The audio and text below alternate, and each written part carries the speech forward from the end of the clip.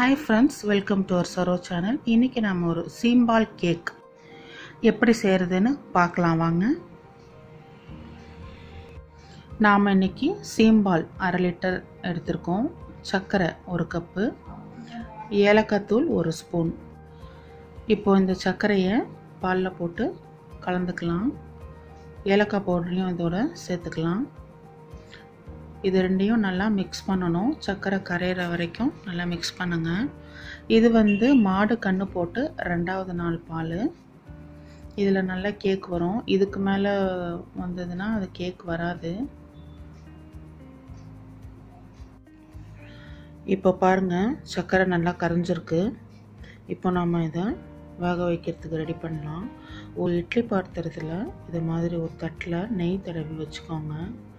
இப்போ நம்ம இந்த பாலை இந்த தட்டில் ஊற்றலாம்.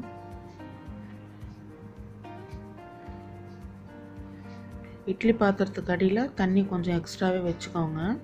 ஏன்னா இது ஒரு நம்ம 20 நிமிஷம் வேக வைக்கணும். இப்போ நம்ம மூடி போட்டு வேக வைக்கலாம்.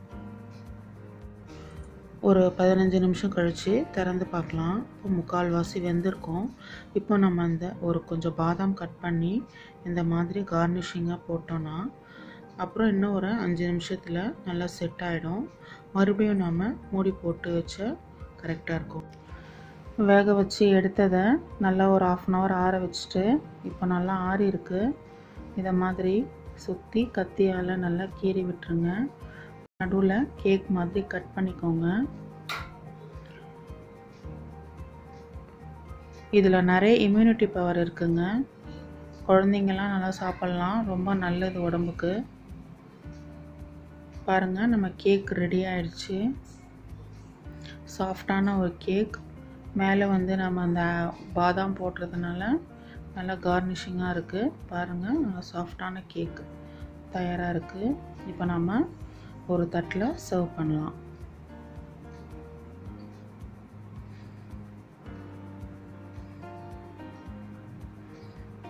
நம்ம பாதாம்லாம் போட்டதுனால இன்னும் எக்ஸ்ட்ரா டேஸ்ட்டாக இருக்கும். ட்ரை பண்ணி பாருங்கள். நம்ம சீம்பால் கேக் தயாராக இருக்குது.